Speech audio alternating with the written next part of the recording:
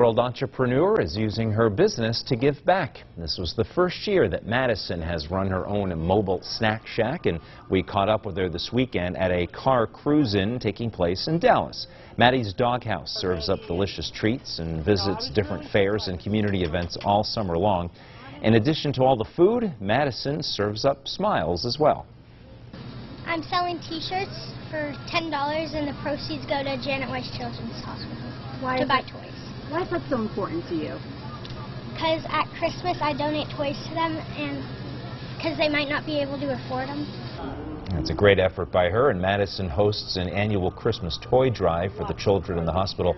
And you can check out Maddy's Doghouse at many summer community events. And if she's not attending an event, she usually sets up shop out at Shady Acres Campgrounds in Northampton County on Saturdays and on Sunday.